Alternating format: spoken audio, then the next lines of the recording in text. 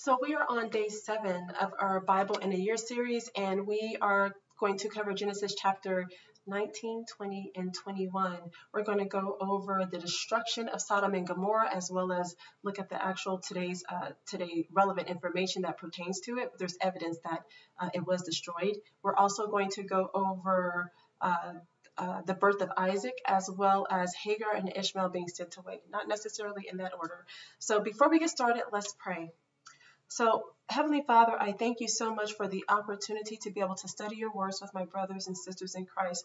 Lord, I pray that you go before each and every single one of us, Lord, and bless our minds. Open our spiritual eyes and our spiritual ears so that we can hear things and see things the way that you have intended for them to be seen. Open the mysteries of your word so that we may interpret it the way that you have intended for it to be interpreted.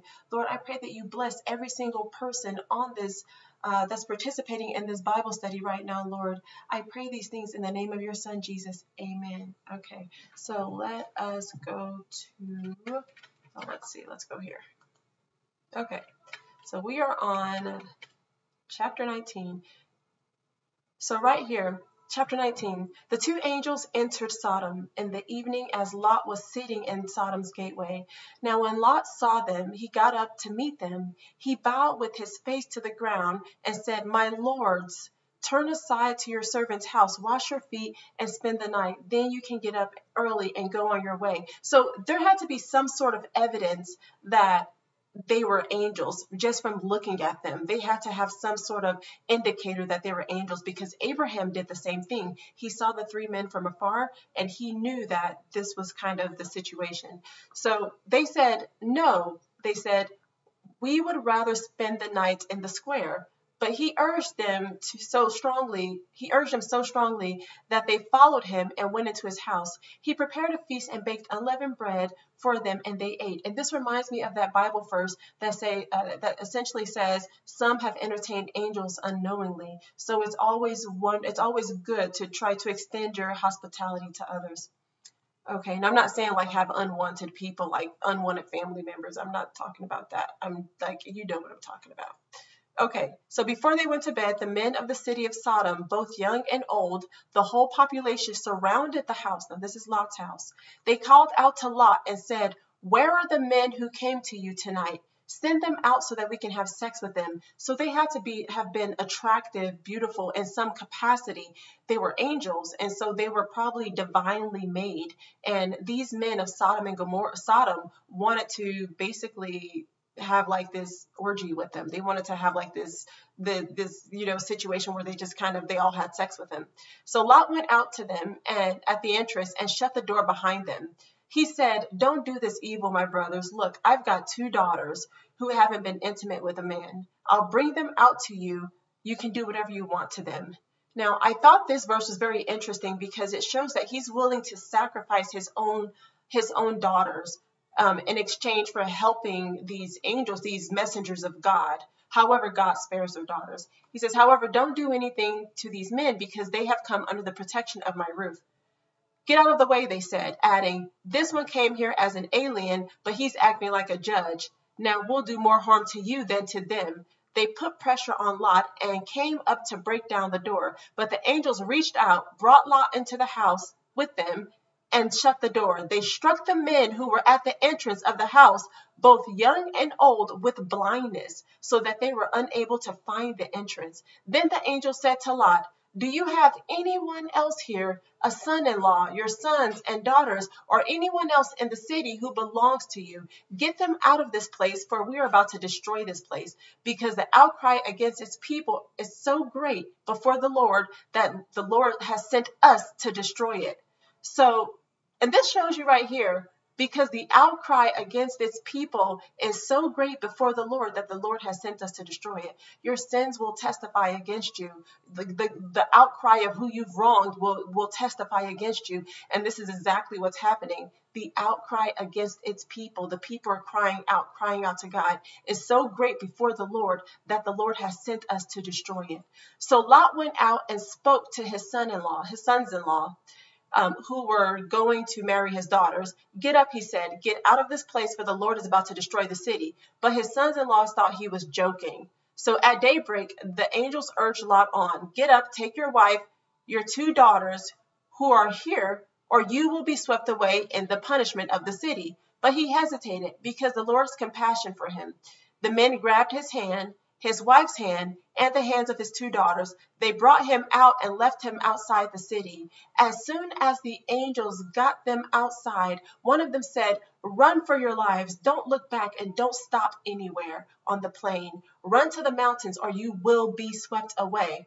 But Lot said to them, "No, my lords, please, your servant has indeed found favor with you, and you have shown me great kindness by saving my life. But I can't run to the mountains. The disaster will overtake me and I'll die. Look, this town is close enough for me to flee to.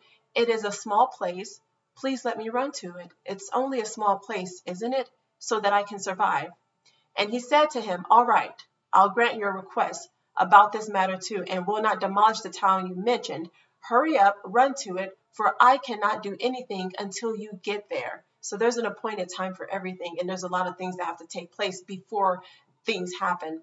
Therefore, the name of the city is Zor. So the name of this, I cannot do it. Yeah, so therefore the name of the city is Zor. So the sun has risen over the land when Lot reached Zor. Then out of the sky, the Lord rained on Sodom and Gomorrah burning sulfur from the Lord. He demolished these cities, the entire plain, all the inhabitants of the city, and whatever grew on the ground. But Lot's wife looked back and became a pillar of salt. And I think this is like really, really important, because whenever we look back at something, we go back to something that God has delivered us from. It's like Scripture tells us: whenever a demon is cast out and they find you unclean and kept, 7 more come back. Now this isn't directly related, but it's kind of like parallel. She looked back at something that God was told her not to look back to. Don't go back to that. And when she looked back at that, essentially disobeying God, it was detrimental to her. She was utterly destroyed, turned into a pillar of salt. And I think something that's really interesting is about the city of Sodom and Gomorrah. There's archaeological evidence that it existed and that it was indeed destroyed by sulfur. And I'm going to share that video with you really quick, by the grace of God. I think this is it. Okay, so bear with me. Let's see. How do I do this? Okay. So I'm up here on the site called locally Numera, and this is the site that the archaeologists associated with Gomorrah. So here you can see that ashy layer that's just underneath the surface. This is full of burned pottery. It's full of the fragments of human bones. The question is what evidence is there of this burning sulfur that rained down? Well, it seems that the culprit are these sulfur balls that are also found in this area. Okay, now there's another part I want to show you guys. Let me see if I can fast forward to it. It is right about, maybe right here. The shore of the Dead Sea and look in these areas where the Dead Sea waters have receded. And this is when I started finding sulfur balls. I had a school district that needed to digitize I'm sorry, y'all.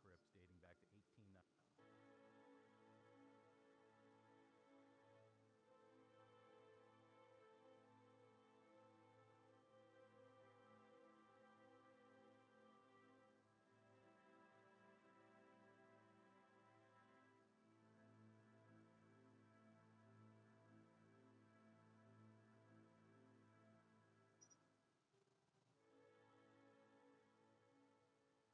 Just to give you an idea how many sulfur balls there are. So this is a sulfur ball, all these are sulfur balls here, here, here. Look at all of them.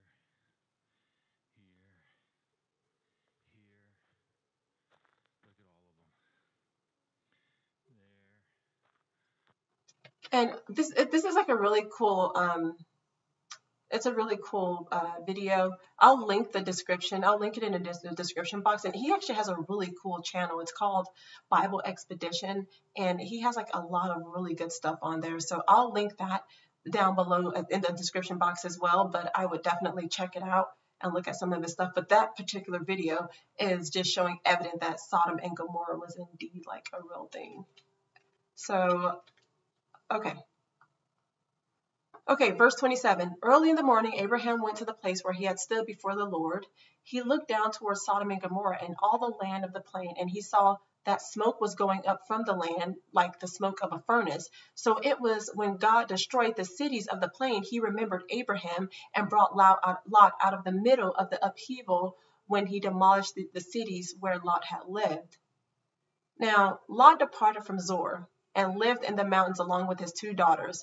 Now, because he was afraid to live in Zoar. Now, I think the reason, I don't have like evidence of this, but I think the reason that he was afraid to actually live in Zoar was because of like, it was one of the cities that the angels had said that they were going to destroy. And so it could have been just like a psychological. It was also very close to Sodom and Gomorrah. So it was just in proximity. So there could have been a multitude of reasons why he didn't want to live there. But I think it was probably due to some sort of traumatic event. But instead, he and his 2 daughters lived in a cave. Then the firstborn said to the younger, "Our father is old, and there is no man in the land to sleep with us, as is the custom of all the land. Come, let's get our father to drink wine so that we can sleep with him and preserve our father's line." So they got their father to drink wine that night, and the firstborn came and slept with her father. He did not know when she lay down or when she got up. The next day, the firstborn said to the younger, "Look, I slept with my father last night. Let's get him to drink wine again tonight so you can go sleep with him and we can preserve our father's line." That night, they again got their father drunk with wine, and the younger went and slept with him, and he did not know when she lay down or got up. We're on verse 36. So both Lot's daughters became pregnant by their father. The firstborn gave birth to a son and named him Moab, and he is the father of the Moabites of today. And the younger also gave birth to a son, and she named her son Ben-Ammi. He is the father of the Ammonites of today. And the Moabites and the Ammonites, that's basically in modern day Jordan. So that's where that kind of comes from. So from there, Abraham traveled to the region of the Negev and settled between Kadesh and Shur. Now, while he was staying in Gerar, Abraham said about his wife Sarah, "She is my sister." So King Abimelech of Gerar had Sarah brought to him. Now, mind you, like Sarah's old at this point. She's like 100 years old, and they're still lusting and thirsting after her. But God came to Abimelech in a dream by night and said to him, "You are about to die because of the woman you have taken, for she is a married woman." And I think this right here, this verse just really kind of sticks out to me because how many people have we invited into our lives, into our beds that we don't know what type of covenant they have. And by default, if we become one with that person, we are now in covenant with the covenant that they're in. So she was already married. And so God's telling him basically a part of the covenant that she's a part of, if you sleep with her, if you're with her, you're going to die. And not just you, but the others in proximities, like those that are near and dear to you. We're going to get to in the next verse. But I think that's really interesting because we can relate to that today. The people that we invite into our lives intimately. If you're not married and you're out dating whoever, don't fornicate. Please don't do that. Like, just don't do that. Don't. But if you're out doing whatever you want, sleeping with whoever you want, you're becoming in a covenant with that person, a blood covenant, and you have no idea who they've been with, who they've slept with, what type of covenant they've been with, like the person that they slept with, what kind of covenants they were with. I mean, it becomes like this astronomical mess. And so I thought that was really interesting. But anyway, verse 4. Now Abimelech had not approached her, so he said, "Lord, would you destroy a nation even though it is innocent? Didn't he himself say to me, 'She is my sister'? And she herself said, 'He is my brother.' I did this with a clear conscience and clean hands." Then God, we're in verse 6, then God said to him in a dream, "Yes, I know that you did this with a clear conscience. I have also kept you from sinning against me. Therefore, I have not let you touch her. Now return the man's wife, for he is a prophet, and he will pray for you, and you will live. But if you do not return her, know that you will certainly die, you and all who are yours. Okay, so these are his servants, these are his children, these are every single thing that belongs to him, his other wives, all that belong to him. Earlier in the morning, Abimelech got up, called all his servants together, and personally told them all these things, and the men were terrified. Then Abimelech called Abraham in and said to him, "What have you done to us?" This reminds of back whenever he lied the first time about Sarah being his sister, and in Egypt, and all this stuff started happening to him. And now we see him doing the same thing. He's repeating himself again. He said, "How did I sin against you that you have brought such enormous guilt on me and my kingdom? You have done things to me that should have never be done." Abimelech also asked Abraham, "What made you do this?" And Abraham replied, "I thought there is absolutely no fear of God in this place. They will kill me because of my wife, because she is really my sister, the daughter of my father, though, not the daughter of my mother. And she became my wife. So when God had me wander from my father's house, I said to her, 'Show your loyalty to me wherever we go, and say about me, he is my brother.'" So in theory, he wasn't lying. Then Abimelech took flocks and herds and male and female slaves, gave them to Abraham, and returned his wife Sarah to him. Abimelech said, "Look, my land is before you. Settle wherever you want." And he said to Sarah, "Look, I am giving your brother 1,000 pieces of silver. It is a verification of your honor to all who are with you. You are fully vindicated." Then Abraham prayed to God, and God healed Abimelech, his wife, and his female slaves so that they could bear children, for the Lord had completely closed all the wombs in Abimelech's household on the account of Sarah, Abraham's wife, on the account of someone that was in his house that he didn't even know what type of covenant she was in, what God she prayed to. He didn't know any of this stuff, and just by default, everybody in that kingdom, everybody had, like in his household, had their wombs closed off. The women completely closed off. They were not going to bear any children. When God said that you will surely die, he meant that you were going to die, and you were not going to have any descendants. Everybody was going to die. Okay, chapter 21. So the Lord came to Sarah as he had said, and the Lord did for Sarah what he had promised. Sarah became pregnant and bore a son to Abraham in his old age at the appointed time God had told him. So sometimes it seems like things are not happening. When it's delayed, it's delayed. It's not a no, it's just a not yet. And so this was the situation here. At the appointed time, God had told him. Abraham named his son who was born to him, the one Sarah bore to him, Isaac. When his son Isaac was 8 years old, Abraham circumcised him as God had commanded him. Abraham was 100 years old when his son Isaac was born. I'm sorry, when Isaac was 8 days old, not 8 years old. Sarah said, "God has made me laugh. Everyone who hears will laugh with me." She also said, "Who would have told Abraham that Sarah would nurse children? Yet I have borne a son for him in his old age." The child grew and was weaned, and Abraham held a great feast on the day Isaac was weaned. But Sarah saw the son mocking, the one Hagar the Egyptian had borne to Abraham. So she said to Abraham, "Drive out this slave with her son, for the son of this slave will not be co-heir with my son Isaac." Now, this was very distressing to Abraham because of his son. But God said to Abraham, "Do not be distressed about the boy and about your slave. Whatever Sarah says to you, listen to her, because your offspring will be traced through Isaac. And I will also make a nation of the slave's son, because he is your offspring." Early in the morning, Abraham got up, took bread and a water skin, put them on Hagar's shoulder, and sent her and the boy on their way. Or sent her and the boy away. She left and wandered into the wilderness of Beersheba. When the water in the skin was gone, she left the boy under one of the bushes and went and sat at a distance about a bow shot away. For she said, "I can't bear to watch the boy die." While she sat at a distance, she wept loudly. So he's about he's about 14 at this point because he was 13 when he got circumcised, and that was like a year ago. And that was around the time that the angels had came to tell Sarah that she was going to have a child.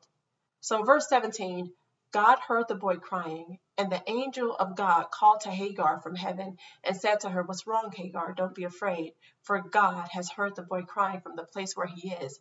Get up, help the boy up, and grasp his hand, for I will make him a great nation."